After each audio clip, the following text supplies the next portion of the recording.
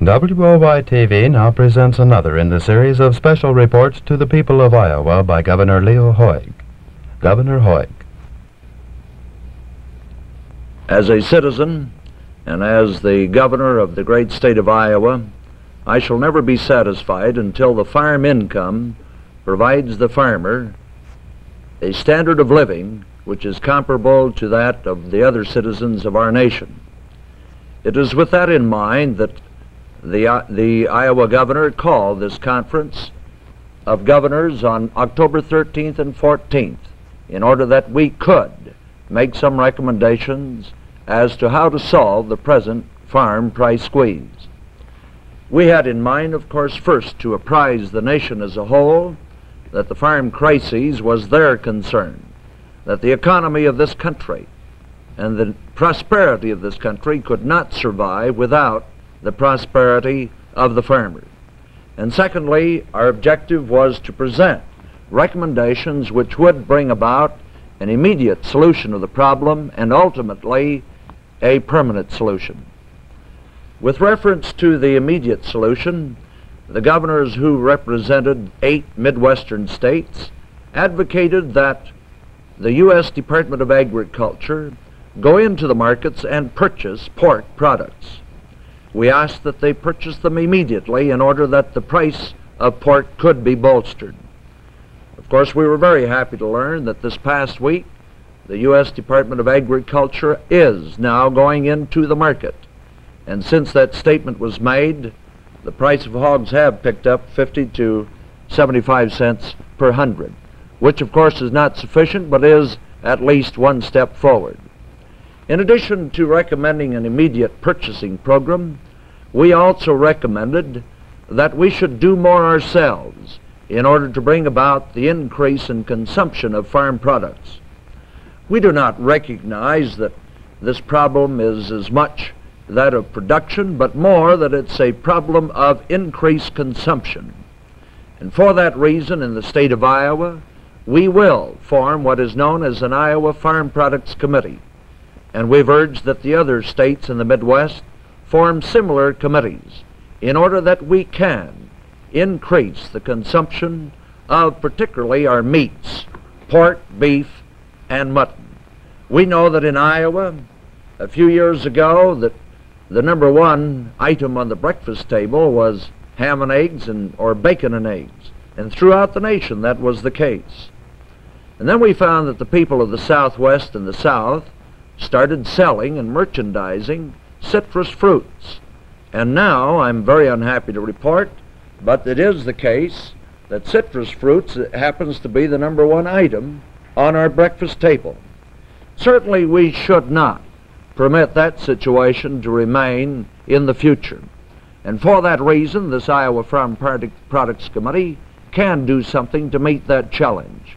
We can sell Iowa farm products and put back on the breakfast table as the number one item bacon and eggs or ham and eggs.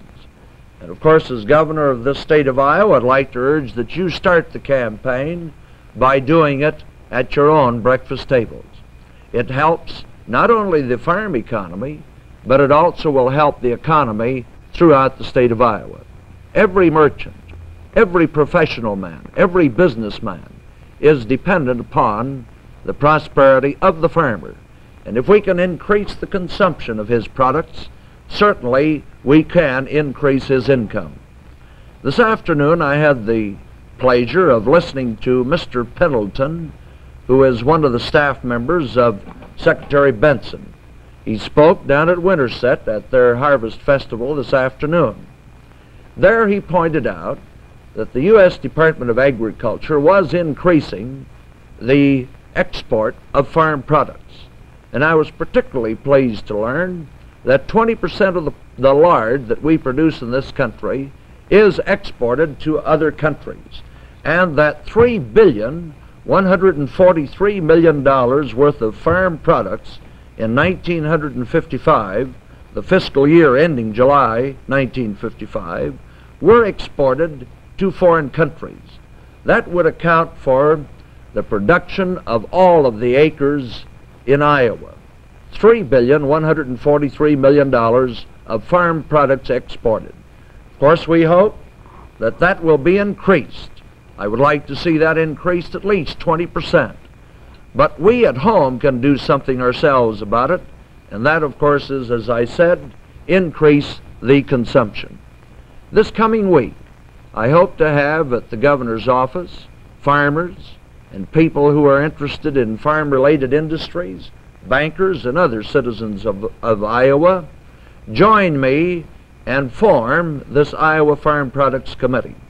We will do our best to increase the selling, improve the selling, and the merchandising of our farm products. And in addition to that, we should also work on the improvement of distribution.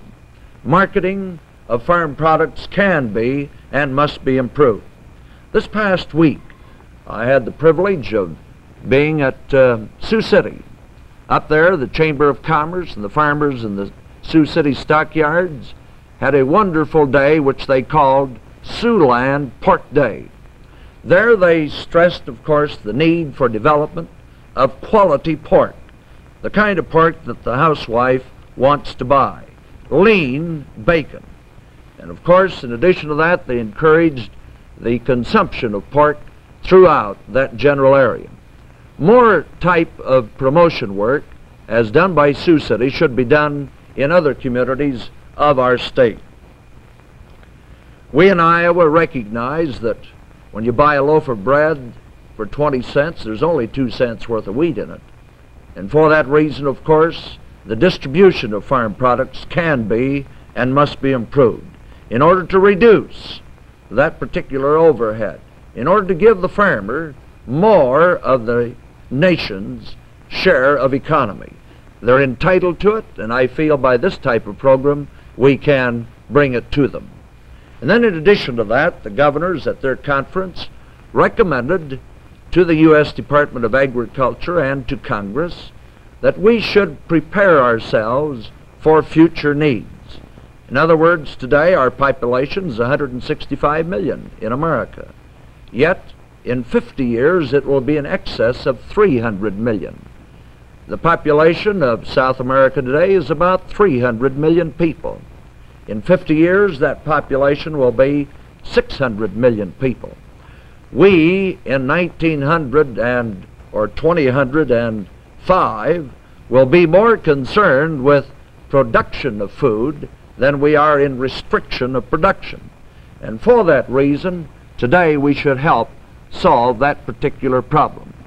And I think that this reserve acre plan, which we represented and did recommend, is worthwhile, because there we will be storing the fertility of our soil and preserve that fertility for future generations. You and I are interested in seeing that our children and that their children will have sufficient food. For world peace, you also need food. And this, of course, is the vital advantage of having the Soil Fertility Bank program.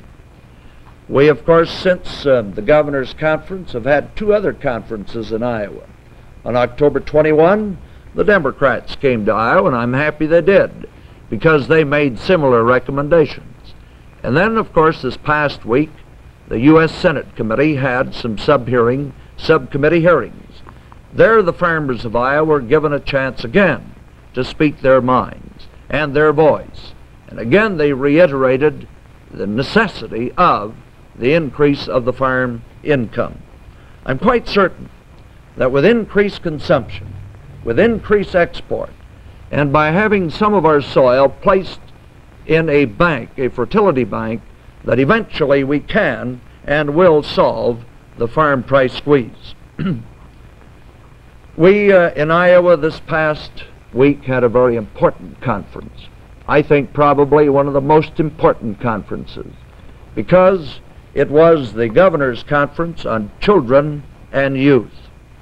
We recognize that Iowa will be a great state in the future only if we have our children well informed and well educated.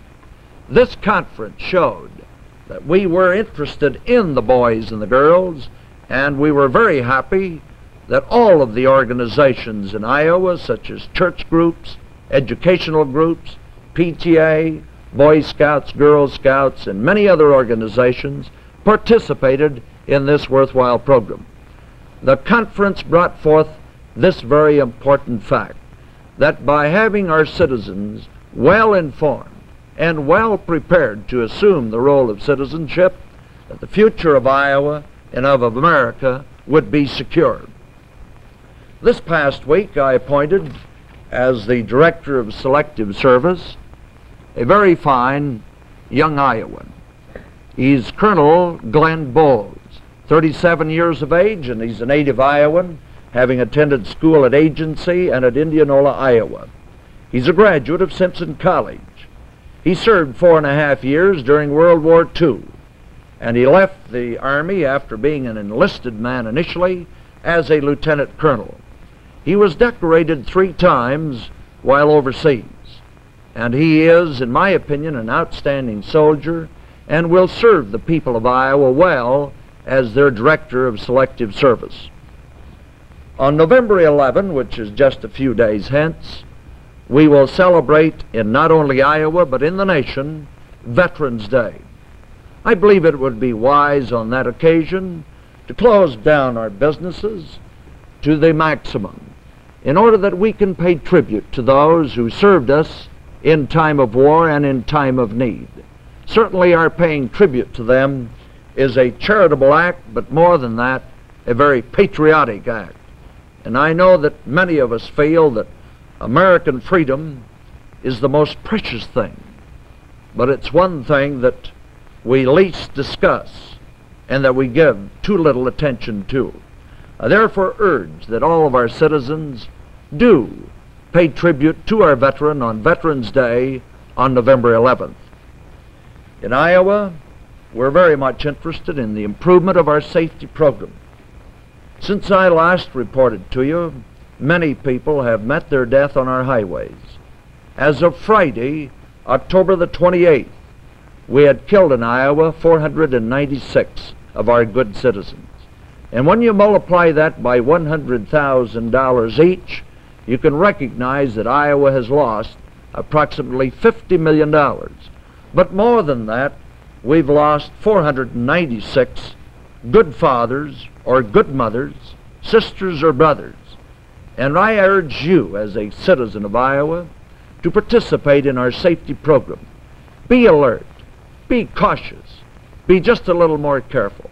Slow down, you live, and your neighbor will live. While we have killed 496 so far this year, it is 4 less than we had killed a year ago. But even then, I think we have much more to do. You have been very kind and cooperated with us in the past. Won't you just be a little more careful in the future so that we can end the year of 1955 with a net saving of lives? It means much to you, but above all, it means much to our boys and girls of this great state. It's been nice to visit with you again, and let me assure you of this. Iowa is a great state, and Iowa has a great future if we keep working for our boys and our girls.